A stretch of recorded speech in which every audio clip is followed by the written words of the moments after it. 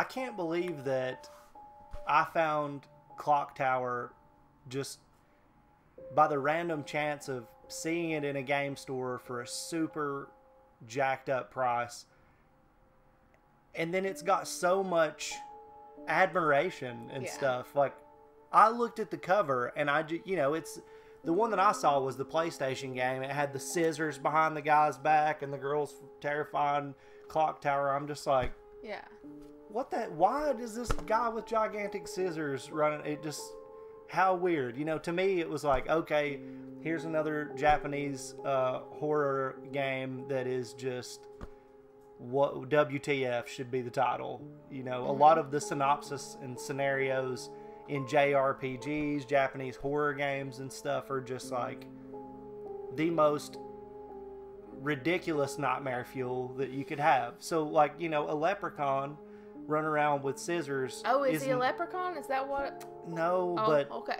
I think Thomas Horton referred to him as a leprechaun. Was that who said that? I think so in the comments. Yeah. But so that stuck with you. It stuck with me because that's a fair representation of. Well, I knew about Clocktower. Chad had played it a little bit. Didn't make it to the Scissorman. The Scissorman. Yeah. Anyway, is that what we're going to refer to him as? Scissorman. Since I watched JonTron, I actually got to see the little Scissorman. Small Scissorman. And I did not expect him to be small. I expected him to be gigantic. Time out. Shorty. Shorty is like lip flap. His jowls were wrapped around my forearm. Like, yeah, that's we how have he was babies on resting. both sides. Yep. Shorty is right here off screen. He likes to hide. He's very rare. Well, he's just so short. Are you the Scissorman? You little tiny, stocky I'm going to dog? have to like... Is Shorty the Scissorman? Are you the Scissorman? Shorty. Scissorman Shorty. Look over here at the people. Shorty, what this? He said, forget them. I don't need them. Okay.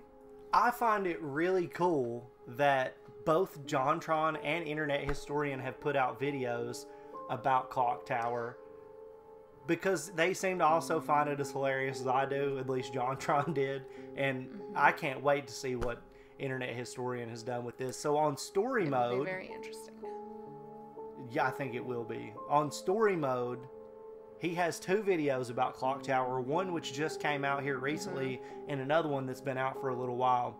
So I didn't know that. We put out the JonTron video, and someone in the comments was like, well, now you're going to have to go watch the Internet Historian. And I was like, what? Or the story mode. So we're going to start with part 1, because I feel like if we don't watch part 1, it'll be weird. So we're going to watch just part 1 and part 2. So 3 Clocktowers for Halloween. Yeah, now we've got to play it, or at least attempt to. Yeah. So just a whole trilogy here. A whole trilogy. Yeah. A good one. Not the Disney Star Wars one. Oh my gosh. Anyway. Okay. Are you ready? I'm ready. One take, I'm a busy man. Clocktower, 1995. The story is set in Norway. It's in Norway. In 1995, there's an orphan. 4 orphans. Jennifer, Laura, Lot, and Anne. They've all been adopted by a man. Mr. Simon Barrows. 4 adolescent girls, alright? The girls are on their way to a new home, and Miss Mary is escorting them there. Mr. Barrows' home is a huge mansion with a clock tower attached to it. How ominous. The girls are left alone while Miss Mary goes and fetches their new adoptive father, Mr. Barrows. After a while, the girls start to feel uneasy, though.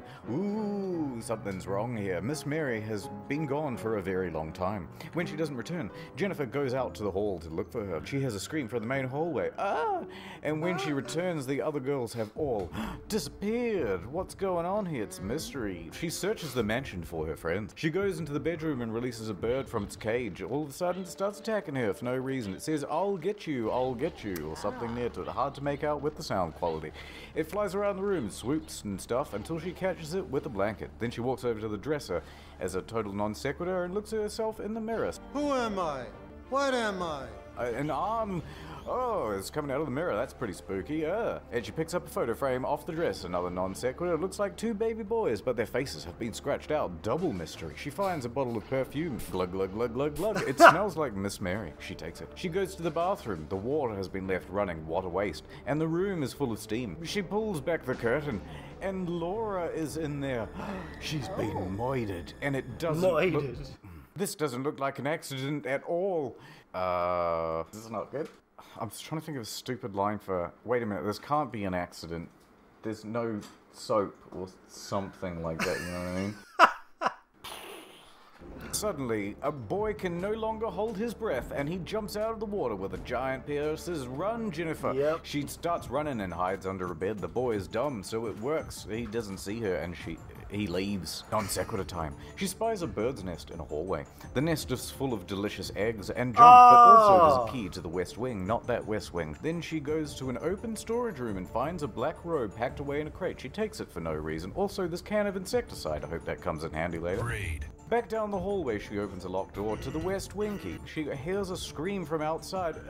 She looks out the window. It's Anne. She's fallen out of the window. That's the worst. Oh my god. Another non sequitur time. She enters a room and it feels as though she's being watched. She finds a ceremony key down by the clown. Hanging from the ceiling is a French doll. The French doll starts to make music. It drops from the ceiling and starts floating through the air, kind of spooky. It flies towards Jennifer and knocks her to the ground. She loses 3 teeth. In the next room, the fireplace has been lit. Jennifer finds a lantern on the desk, and there's just stuff happening. She picks up stuff. That's the room where Anne died. Moided. Down the stairs, she enters the room. It's covered in blood. Something good happened here. There are dead crows hanging on the wall. Another good sign. Respect the drip, Karen. Jennifer can hear a live crow in a cage. She finds the key to the cage and sets it free. Thank you. One of the hallways has a huge crack in the floor. To get across it, Jennifer must lay a plank of wood. That's my sound effect. Next to the statue, she finds a demon idol. She enters another, mostly empty room. One of the crates starts to rattle, and out jumps the boy with the scissors. He runs after her. Jennifer runs over the plank of wood downstairs. That came in handy, down with the crows. Yeah, and look at that. The crows are on her side now, and chases the scissor man away. She goes over to a crate and moves it out of the way because she sees that the wall there looks kind of weird. Grabbing a stick, she bashes at it and smashes the wall down. Who would ever know to do this? There's a room hidden behind it that hasn't been used in a long time. Of course it hasn't been used. There's no f***ing door. It's dark and the air is stagnant. And there are telemarks. And like a dead person or something. Telly. Telly is A. Tally is R. Telly. There are tally marks cut into the wall. It looks like someone was counting the days. How would they know what the day is? There's no light in here. Anyway, on the wall is a medical chart. Jennifer reads it, and it says Mary and Mr. Barrow's names. On the floor is another medical chart. Why wouldn't it just be on the same medical chart? Anyway, it says the birth of twins. It looks like Miss Mary is actually Mrs. Mary, and it's actually Mr. Barrow's wife. I mean, it's not that great of a plot twist, but alright. And that the boy that's been trying to kill her must be one of her twins. So they adopted these 4 girls so that he could have a GF? What are you doing, step bro? By the chart is a black medical bag belonging to Walter Simpson, Jennifer's father. Oh? Jennifer looks up from the darkness to see the corpse of her father in the corner of the room. Oh, I thought it was Mr. Barrett's. It's Jennifer's father. No! At least they got a reunion. He's holding a memo. It was written on October 1986, 9 years ago. It says that he was called to a house to deliver twins. He calls the twins demons. After being born, they ate his right hand. Right? And they were both ill and deformed and shouldn't have lived. He says that he has trouble breathing, and he tells the reader where the twins can be found. His last words are, Jennifer. Jennifer. Why not something more useful? Anyway, Jennifer goes back downstairs to some ceremony room. On the altar is a Celadon vase. Does anyone know what that is? No, you don't. A crow corpse with a severed neck and some strange symbols on it say, time will cause adherence. It's very ominous. There is an iron disc with a cross carved into it. She takes the demon idol and puts it on the altar. She hears a noise, and a hole has opened up in the floor. There's a ladder which Jennifer goes down, and she goes down into the hole. Walking away from her is a woman in a black robe. There's a guard dog asleep on the floor. It growls at Jennifer. She puts on the black robe, and with the she's imitating that woman. Struts on by. The dog doesn't understand what's going on. It's dumb. On the ground, surrounded by candles, is Lot. She's still alive. Yay. She says, the switches in the Clocktower. Yeah. Then dies of what? I don't know. Lupus. Moving through the catacombs, Jennifer finds a can of kerosene. Glug, glug, glug, glug. She comes up to a red curtain area. She peeks through the curtain, and an enormous fat blob creature is behind it. It Yep. crawls after. Is this the other twin? I guess Through that's the the pool other of water twin, and yeah. up the embankment where she came from. She throws the can of kerosene and it explodes on the fat Bang! The earth starts to shake, and Jennifer finds the elevator and gets out of there. She goes up to the third floor of the clock tower. It's a strange green room, and inside it is the boy with the scissors. He runs after Jennifer, up the ladder to a balcony where she flips 2 switches, and just like Lot told her to, the boy drops his scissors and covers his ears. It's some sort of terrible song. He falls over the edge of the railing, and probably dies, unless there's a sequel. Is there a sequel? Yes. He doesn't die. Only Miss gets Mary hotter jumps in out the of shadows sequel, and baby. attacks you. You killed my boy. I loved him like a son, but she gets knocked back into the generator and electrocuted. Crispy. You stare off into the distance from the clock tower. You have just inherited a massive mansion. Hooray! Anyway, depending on which path through the game you take, there are multiple endings. All of your friends could die, one might survive, or whatever. I'm not going through it all. You'll just have to take my word for it. The end. There you go. Dong. There was a lot more detail about the actual game storyline in this video Yeah. than in the JonTron one. The JonTron kind of just like showed it and showed like some of the gameplay and Yeah. stuff, but it ran through so quickly that I was like lost. I was like, is that the guy who adopted them? Yeah. And then I thought there was only one girl that was adopted, and so I was really confused by Well, the he end pretty of it. much was just grilling the game, and Right. you know, it was more of a parody of it. This was just like, oh, by the way, Quick this is what run fucking through. happens in this Yeah. game. Yeah. Yeah. Which I appreciate. It's definitely explained very well. Explained. And I was interested to learn about like Jennifer's dad being the guy in the room, like the and doctor who actually delivered them. and so that is a little devil boy child thing. Two. But then there's a massive devil boy child thing, Which that's I don't know if we would get that explanation even if we played the game. Why is like one a big small and then one herpes is blister huge? Oh, fucking rolling around. But maybe let's get that. That's awful. a yeast infected cum bubble is what he looked like. Whoo! Lord have mercy. So yeah, gross. For sure, gross. It was gross. And also, so the clock tower was the fucking thing the whole time? Yeah, but like it didn't explain like why.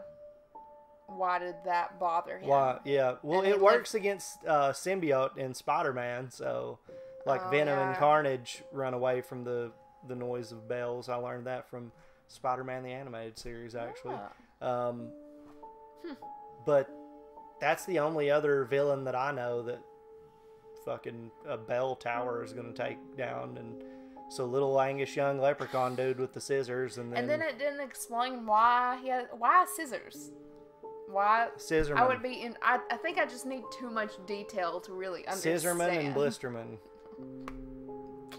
Well, a lot of times in games like this, you know, the reach to the audience outside of the game, they didn't have the ability unless there was this thick booklet with the game to like explain the backstory and everything, or they would have to crunch a shit ton of dialogue into the game or Yeah. whatever, like, which I'm sure they did just to make it work, but it would have had to have been way more to explain every single detail of everything. Right. So these earlier games, you know, you had to just let the unknown be part of the experience. So there's a part 2 to this, and I'm just curious, is that the second game? Because they said that there was a second game. I think it's the second one, Clocktower 2, right? Oh, I think okay. that's the second game.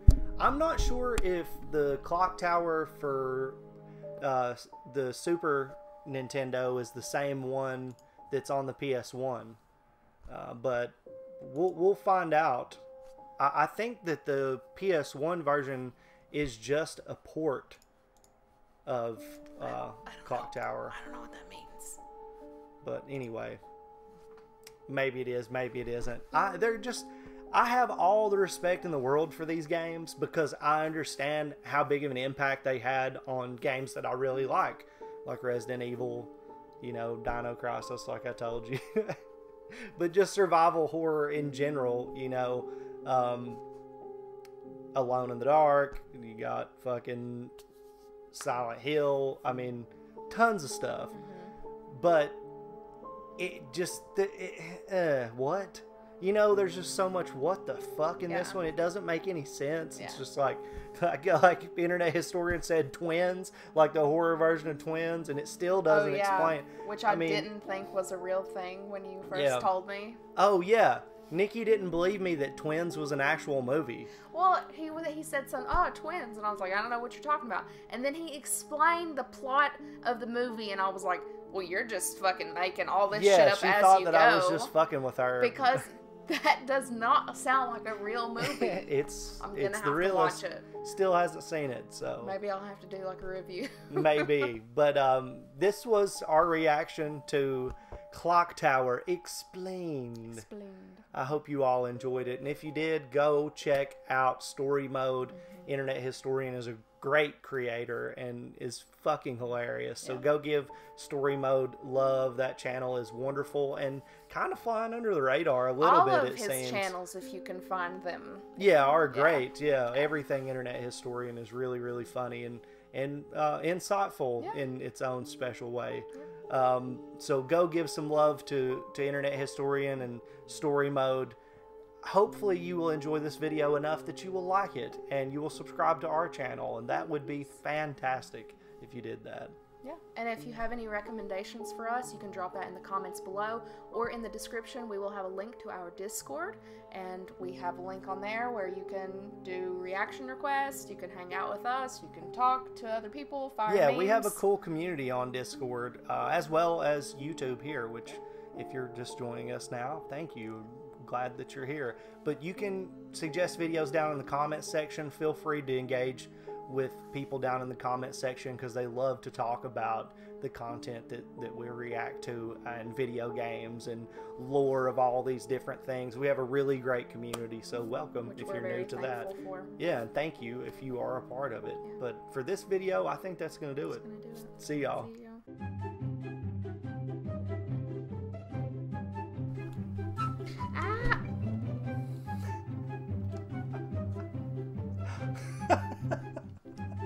And then it stays like that. Yeah. So funny. Fucker. It looks grumpy, like the grumpy cat. Are you grumpy?